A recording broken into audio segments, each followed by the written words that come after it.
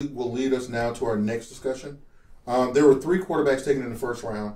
There could be actually 4 quarterbacks starting opening day with Luck, RG3, Tannehill, and in my opinion, Whedon will start day one. Yeah. So if you want to throw Whedon into the equation, we can. But we can either answer this question rest of their careers, or you can answer the question as far as what they'll do this year. Of those 4, who do you think will have the best? Well, wait a minute. Let me ask you a different way. Because I think we all know what I'm about to do. Uh-oh.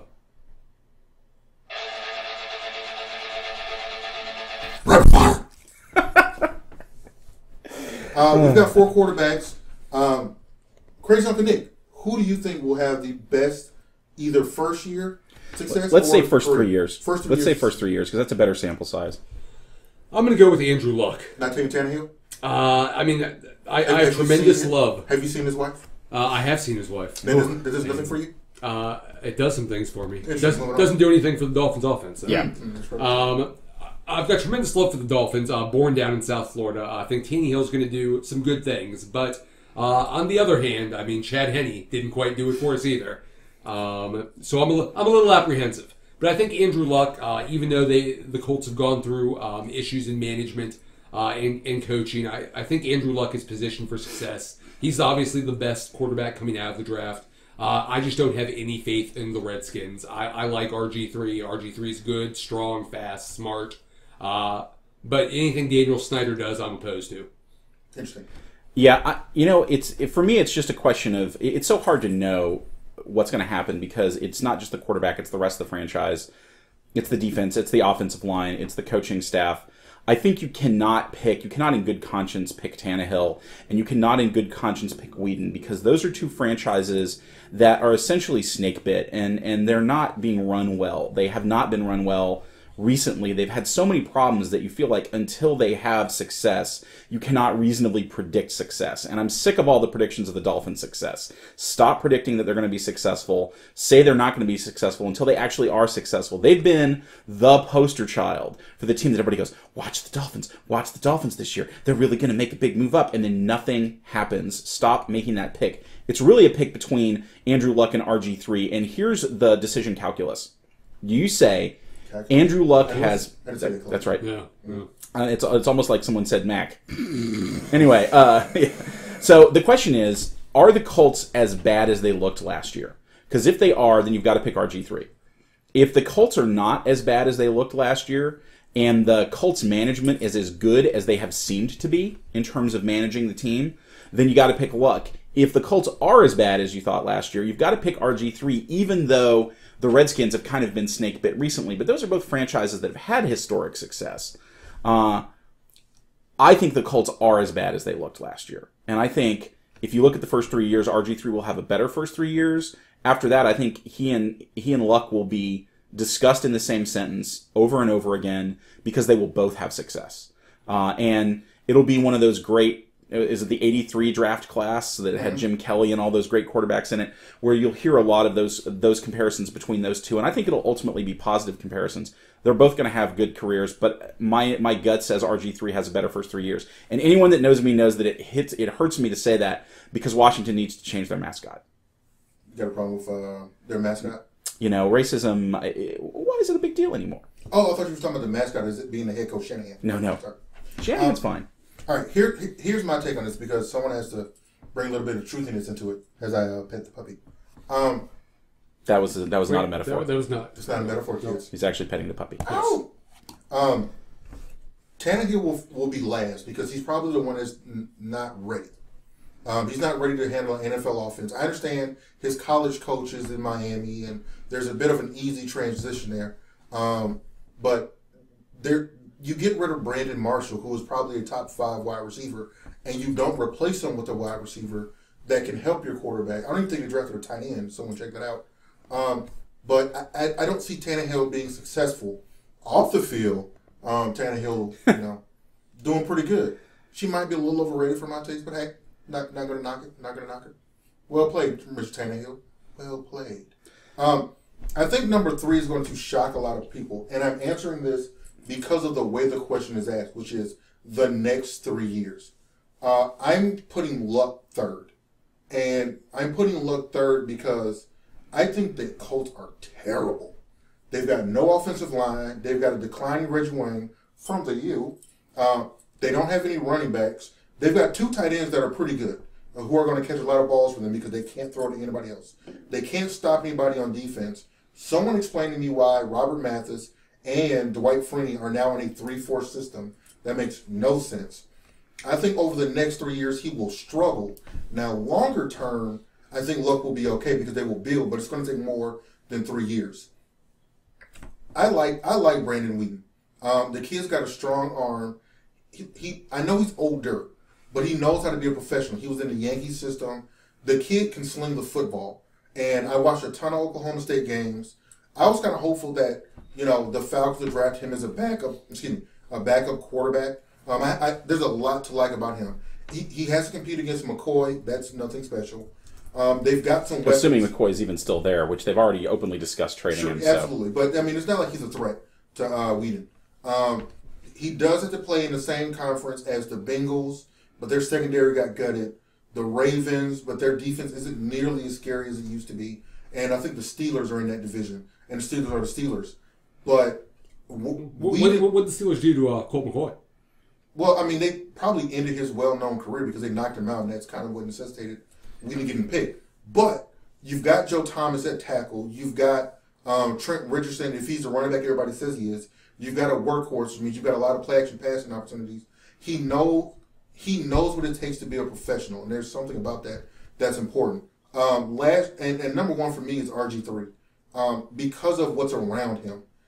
They've got a defense, they've got receivers, they've got a good enough offensive line. He's not going to be Cam Newton, but no one thought Cam Newton was Cam Newton last year. No, he had a much better year than I think almost anyone thought he would.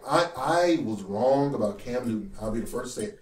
But I think RG3 will put up 3,000 yards, maybe 20 touchdowns, because he's going to play every game.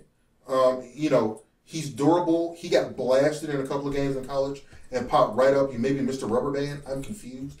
But I think it will be him and Wheaton the first 3 years, and people will be talking about Luck, and they will be instantly saying that maybe the Colts made the wrong decision to get rid of Peyton Manning. I'd just like to say, we know that all 4 of these quarterbacks are going to have trouble. All rookie quarterbacks always have trouble. It's tough to come out and be unscathed.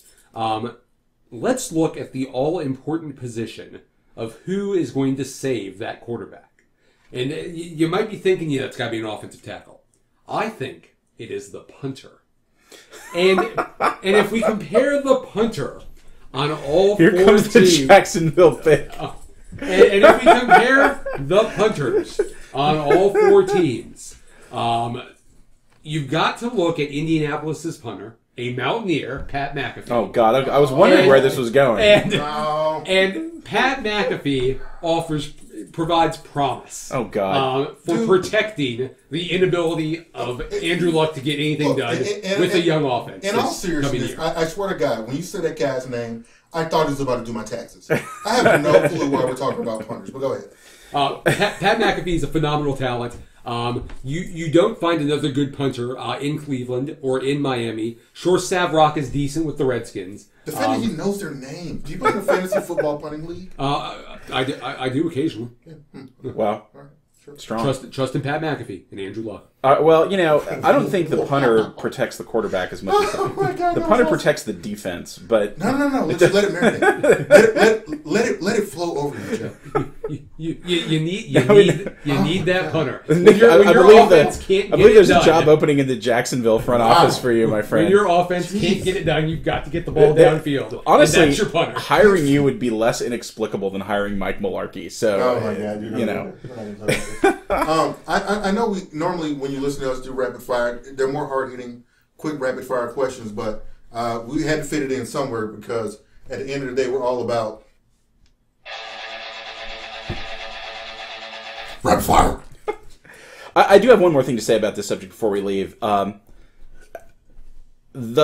way that the media treats RG3 has bothered me a little bit, and that is that they seem to think RG3 is Michael Vick.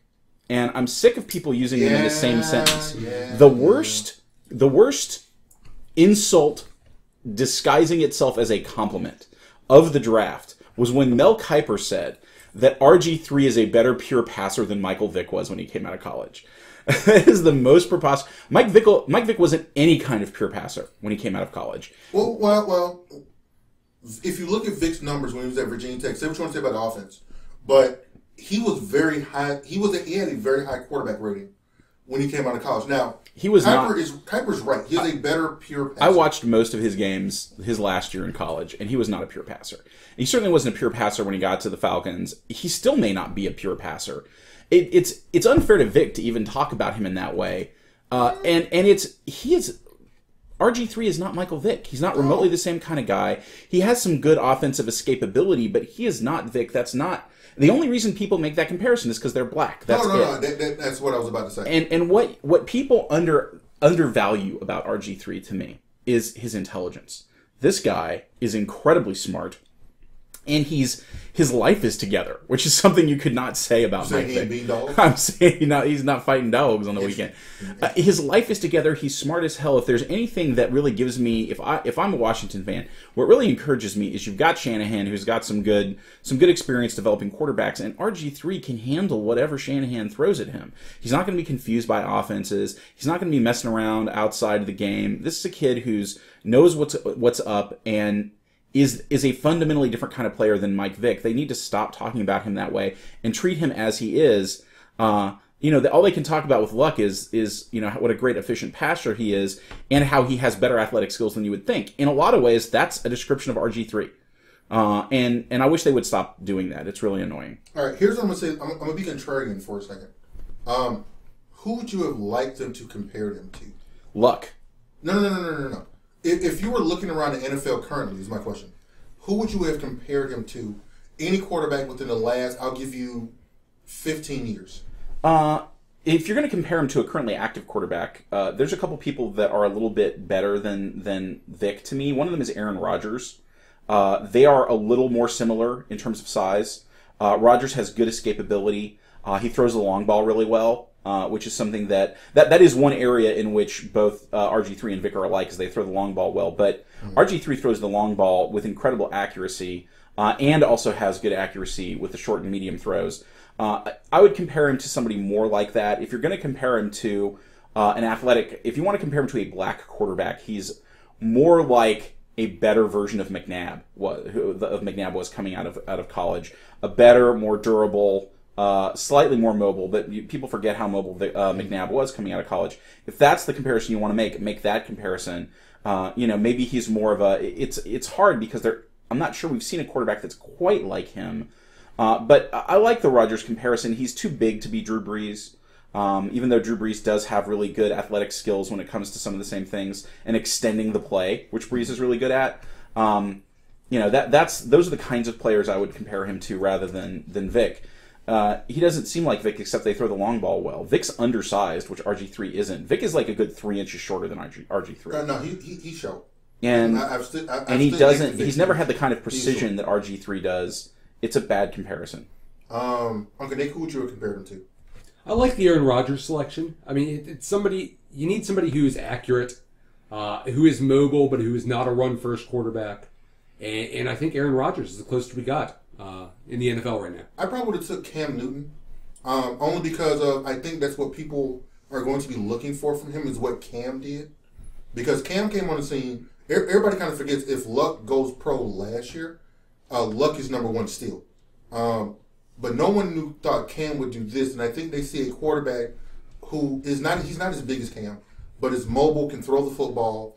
The assumption of what they're looking for is Cam Newton. I agree with you that the reason they compare him to Vic is only because of both of them are fast, and both of them are black, and for whatever reason, for some reason they don't want to put Steve Young into that category of quarterbacks, which I think that's a bigger sign.